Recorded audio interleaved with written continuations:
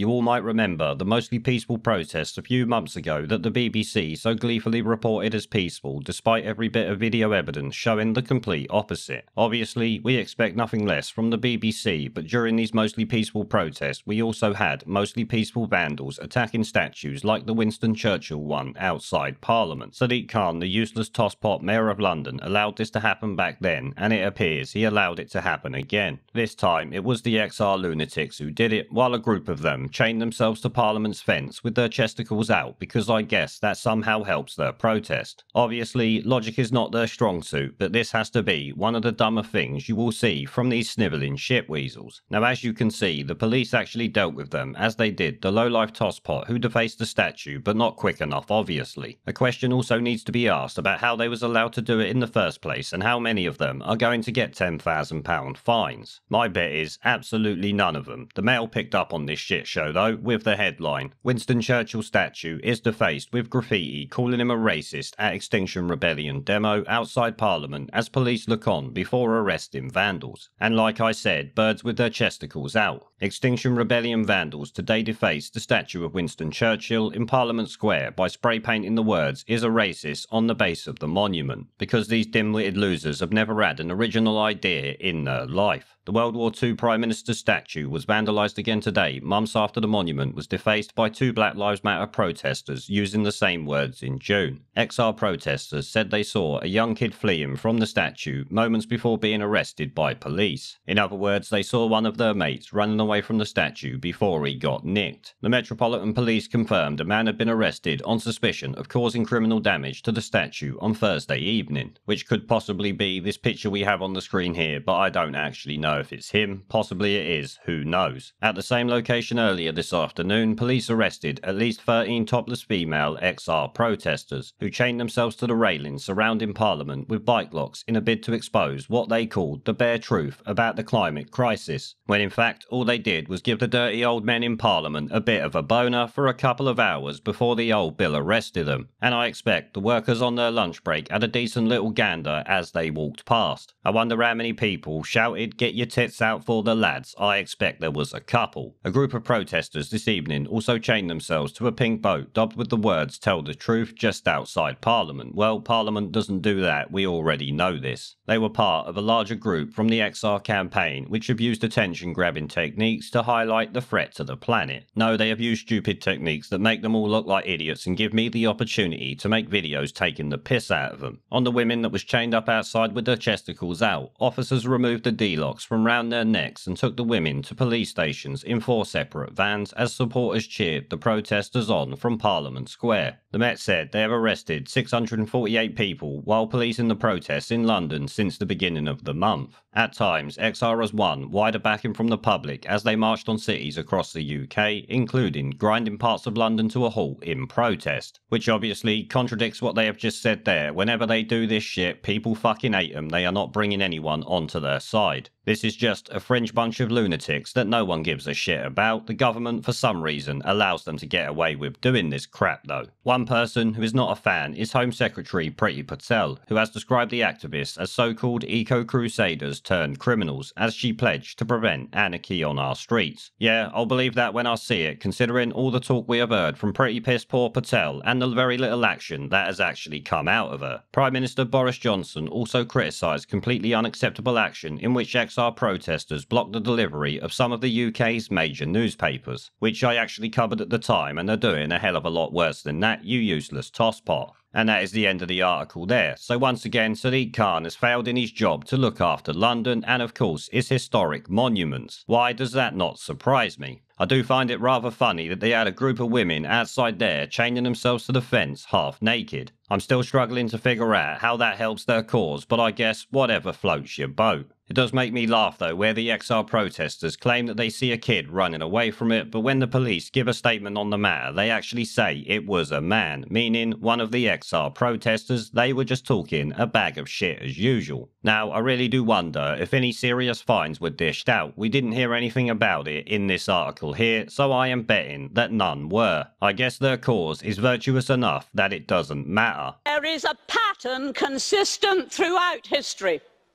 of oppressed people turning on the oppressors. slaves against their owners, the peasantry against the feudal barons, colonies, Mr. Verhofstadt, against their empires. And that is why Britain is leaving. And it doesn't matter which language you use, we are going, and we are glad to be going. We're off.